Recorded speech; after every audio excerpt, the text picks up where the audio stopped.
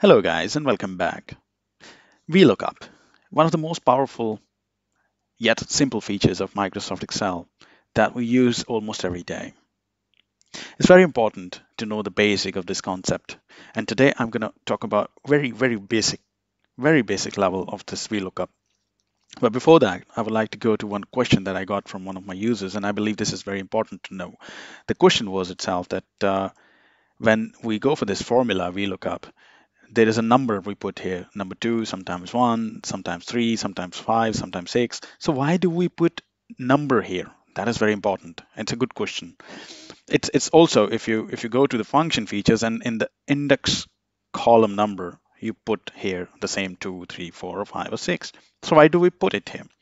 So to be very honest with you, to understand this concept, you'll have to go to the basics of VLOOKUP. And I'll go through the structure of the syntax that will help you to understand what VLOOKUP itself is and how it is functioning.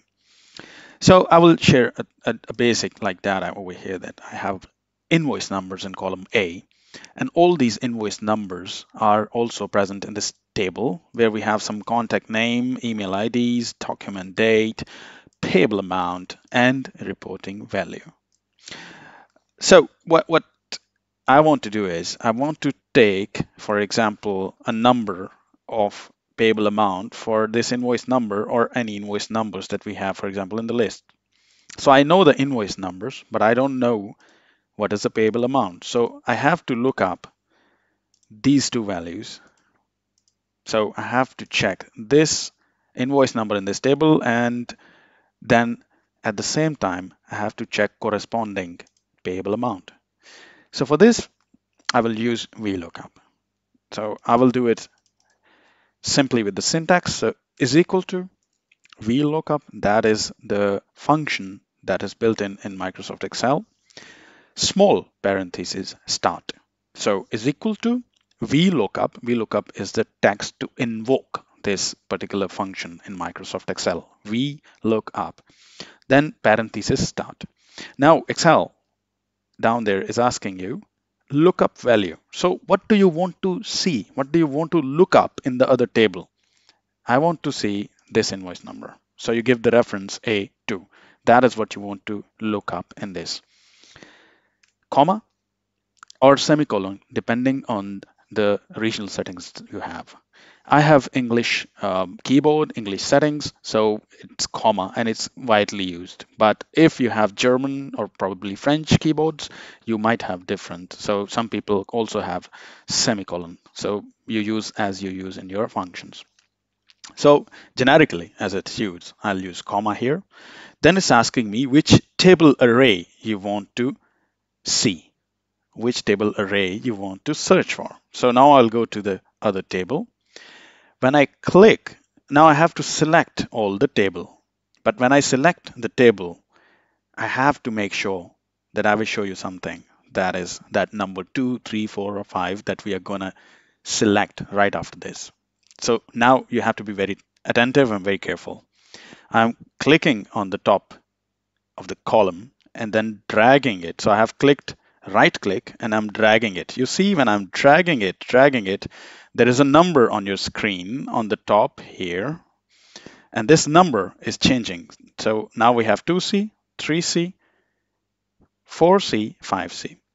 So you see this 5C on the top. This is very important to notice. This 5 is the reference, 5 column, 5C, fifth column. This fifth column is my column which I want to search corresponding to the invoice number. So payable amount is the amount that I want to see. So for example, if I wanted to see email ID, I could have stayed till here. So it's 3C. So I could have given 3. So even though you select the whole table, if you give 3, you will get email ID. If you give 5, you will get payable amount. Now I will select this. I'll put a comma here. Now, if I want to see payable amount, what was the number that I wanted to see? 5, correct? So I'll close the parenthesis now. I'll press enter. You see, I have got value here, which means this is the amount.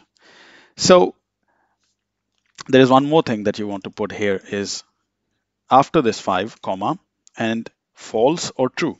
False means exact match.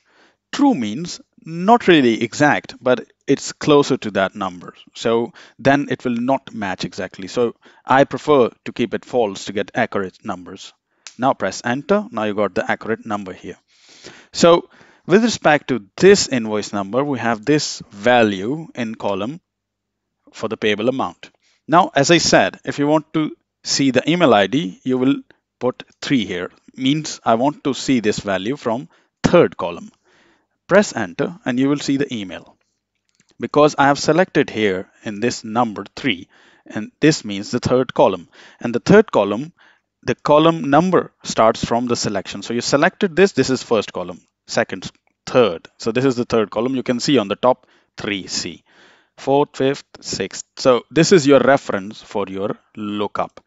If you are using, for example, the function, you can still see here, it's picking up the number 3 here. So this is the number 3. If I select 5, you see here the result of the formula. I can see the value of the payable amount. Again, if I select 3, I will see the email ID in the result or the outcome. This is the place where you can see the result of your function. So this was the selection, and here you have the result. So this is a simple way to use VLOOKUP. I hope you are able to understand the structure of this function and the use of this function.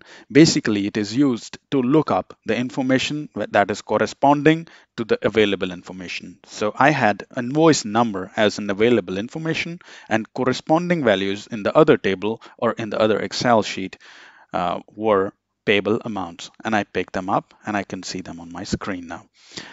I hope you managed to understand the concept, guys. If you have any other suggestions, if you have any other query questions, please feel free to comment down there in the comments. Looking forward to speak to you again. Have a good day. Bye-bye.